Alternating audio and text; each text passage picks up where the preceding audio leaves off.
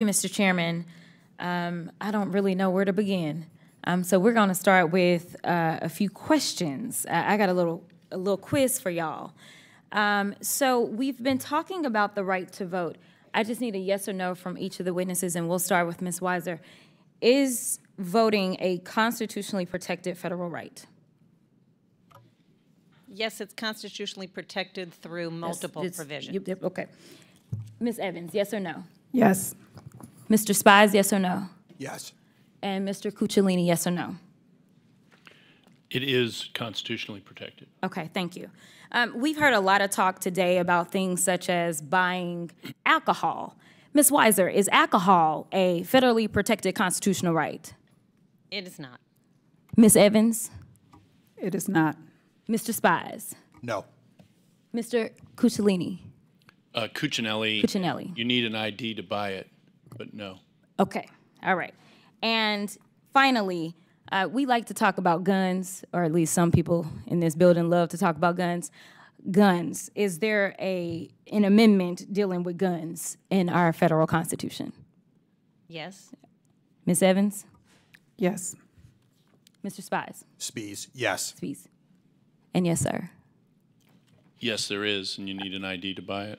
Okay, so let's talk about it. So I hail from the great state of Texas, and what's interesting to me is we always want to talk about privileges and compare what is required for a privilege versus comparing what is required for a constitutionally protected right under our federal Constitution. And it's interesting that in this chamber, we love to talk about the Second Amendment, and we want to make sure that everyone has guns, and we only have one amendment in our Constitution that deals with guns, and it's the Second Amendment. And Professor Weiser, you were just about to say we have multiple provisions, so you were messing up my test a little bit. So I'm not going to let you answer the question. I'm going to go down here to these experts. Let's start and go the other way. Do we know how many amendments actually address voting in our Constitution? Well, it depends how you count them, but you could say 3, 5th, Okay. 14th, 15th. Okay. Mr. Spies? Plus the D.C. amendments. And maybe first. Yeah. Yes, I would agree with that. Okay, Professor, go ahead and break it down. I believe it's 6. There we go. There we go. So we got the 14th, we got the 15th, 17th. Wait a minute, did I mess up?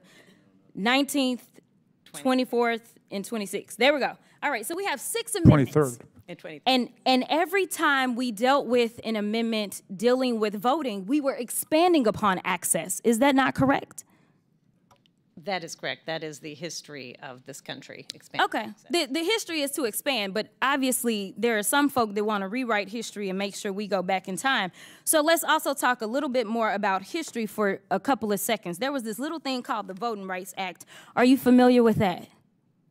Yes, I am. Are you also familiar with this thing called Bloody Sunday? Yes, indeed. Okay. So are you familiar with the fact that there are black folk that died in this country to make sure that black folk had access to the ballot box? Yes, that is correct. Are you also familiar with the fact that probably around 1913 or sometime around there, there was maybe a women's suffrage march? Yes, yes. And that was a fight, again, for women to have access to the ballot box, was it not? Yes, it was. Okay, so we have had throughout history these fights to make sure that everyone is accessing the ballot box, but seemingly when it comes down to, say, guns in this country, which are the #1 killer of children in this country, we haven't had half as many hearings about guns as we've had on voting rights. And every time we seemingly have a hearing on voting rights, we're talking about the fact that people are cheating. So let's talk about who's cheating. I got a few articles. Are you familiar with the fact that there was recently a settlement with this little news company called Fox News? Yes. Oh, okay. That was for about $780-something million. Was it because they were lying about the elections? Yes, it was for a... okay, there we go. I'm running out of time, so I'm going to keep going. There also was this article, because I don't want us to base anything on Georgia at all. Please, Jesus, not Georgia. Okay, because Georgia purged 87,000... Will the gentlewoman yield? I think Georgia matters. I will not yield. I am reclaiming my time. All right, so there were 87,000 people that were purged that were legitimate voters. So, no, we don't want to copy off of Georgia. Also, another GOP voter admits he committed fraud. Another one in Pennsylvania, man who admits he voted for Trump with his dead mom's name because he listened to too much propaganda. The gentlelady's time has expired.